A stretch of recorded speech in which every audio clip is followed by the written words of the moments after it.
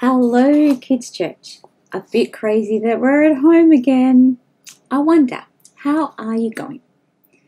Mitchell and Kurtz and I have been praying for you.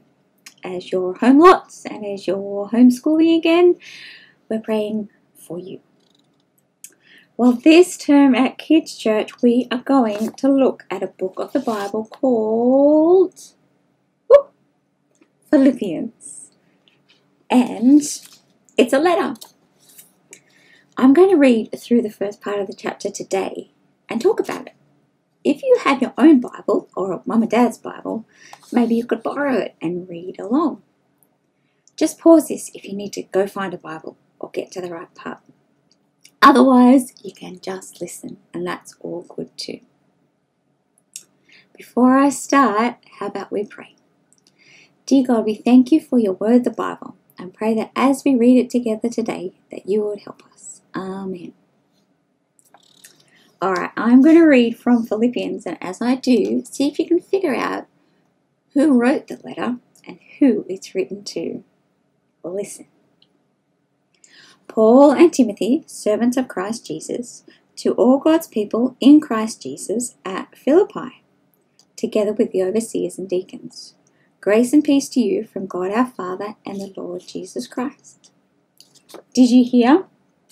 It's a letter and it's written from Paul and Timothy and to the church in Philippi, the Philippians.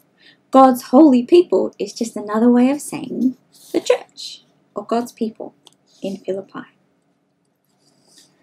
Do you know that Paul and Timothy had met the people from Philippi and from that church, and they told them about Jesus, and now they're writing them a letter to encourage them to keep living for Jesus. Well, listen to the next bit and see if you can hear what Paul does every time he thinks about the Philippians. It's pretty awesome. Listen. I thank my God every time I remember you. In all my prayers for all of you, I always pray with joy because of your partnership in the gospel from the first day until now.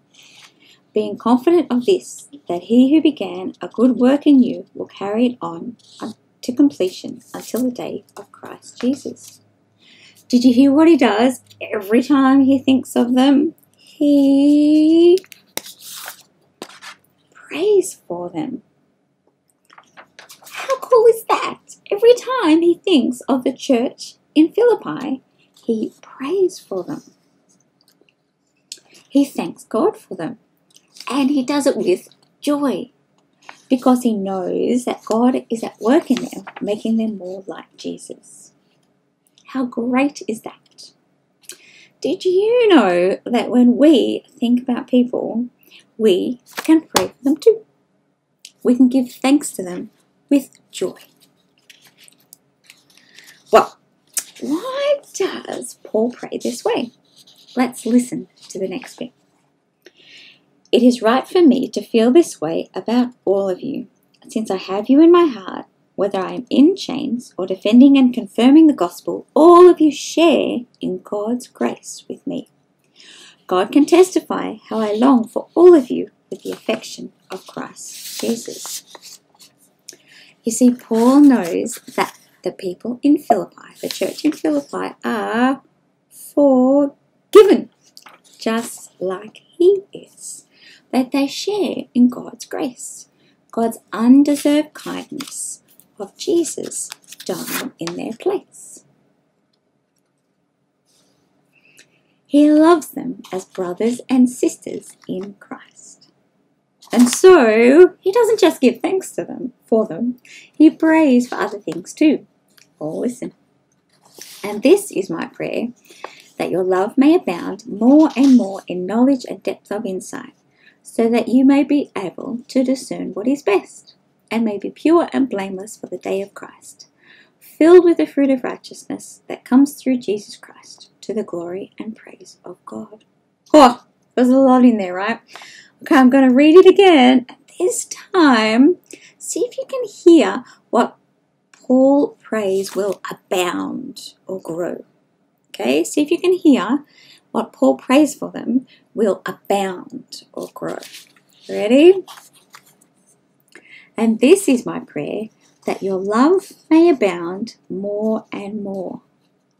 Did you hear it? Yes.